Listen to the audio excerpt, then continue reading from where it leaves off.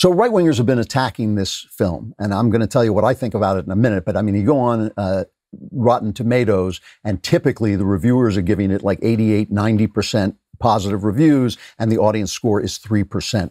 And the left is acting as if anybody who could attack this, who would ever, why would any, oh my goodness, how could anybody ever see, oh my goodness. So, I mean, here's one, I can't remember where this one is from, but it says the creepy conservative obsession with Netflix Cuties explained, and they think it's pornography, but by definition, pornography requires intent, which is nonsense. It may require intent to be a pornographer, but it doesn't require intent to create pornography. You can create pornography by accident. So this is reminiscent of Clockwork Orange, the film Clockwork Orange, which had scenes of hyperviolence. Even though it was opposed to hyperviolence, it glorified it and caused incidences of hyperviolence. And in Britain, they banned it. It's still banned, I think. You still can't show Clockwork Orange in the theater in Britain because they said no matter what its intent, it causes these bad things to happen. So here's the thing.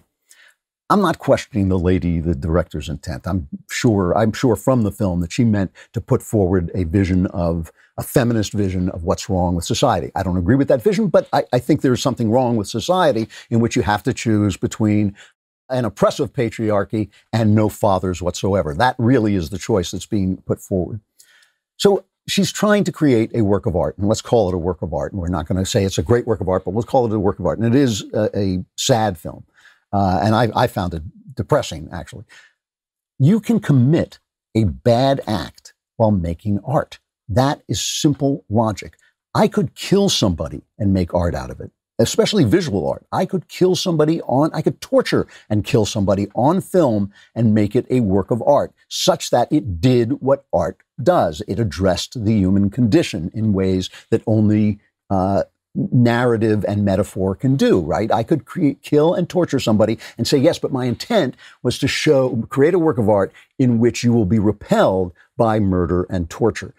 Fine. That's my intent, but I've still killed and tortured somebody. That's a bad act, an immoral act. This lady has committed an immoral act in making her work of art.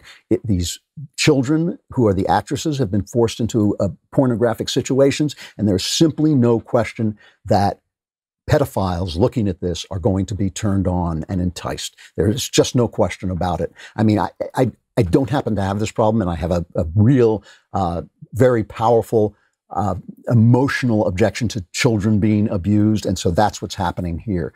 And children are being abused, were abused in the making of this. If an animal were killed, if a dog had been shot in the making of this, you would be hearing it from the left as well, okay? But because it's only children being sexually abused, they don't care.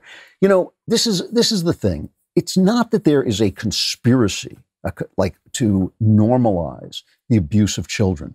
It is that in Hollywood, the abuse of children is rampant. And in our society, among the powerful, the abuse of children is rampant. And when people do what's wrong, they want to justify it. And one of the ways they justify it is by getting you to agree to it. And that is what is going on in a lot of these films. Now, that's not the intent of this filmmaker, but it becomes part of the intent. Listen, Corey Feldman came out. Remember, who was a child actor? He came out and said, I was abused, my friend was abused, everybody's being abused. But then, and in Variety, there was an article saying a lot of people are sweating that Corey's going to name names. Suddenly, Corey was gone, didn't name any names, the story disappeared. Elijah Wood from the Lord of the Rings film came out and said, yes, this is happening all over.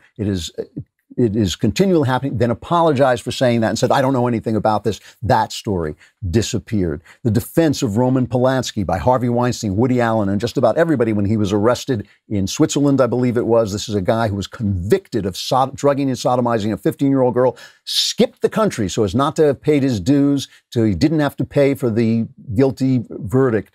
They're defending him. You know, Victor Salva, the guy who made the Jeepers Creepers films, convicted pedophile, 12-year-old actor, he's sexually abused.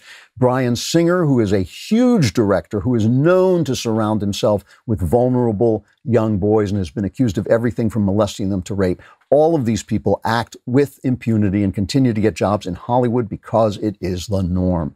So it's like, QAnon, they make fun of QAnon, and QAnon is a nuts conspiracy. It's a crazy conspiracy, but that this is going on at high levels and that is being normalized and that people are working their way toward making it a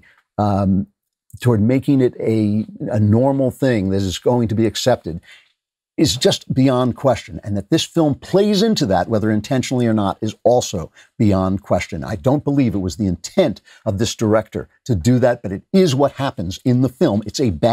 She committed a bad act, just as if she had shot a dog or accidentally killed a dog while making a film. She committed a bad act in making this film. It should not be on the air. But again, the answer is not for us to sit around pounding our palms with our fists. It's for us to be making better art. It is for us. You cannot win the culture critically. You can only win the culture creatively. That is what the culture is. The culture is creation. We on the right do not create. We don't support creators. We don't uplift creators. And so they have the field. And this is the kind of ugly thing that's going to happen because there was no one there to tell this woman, you know what, tell this story another way.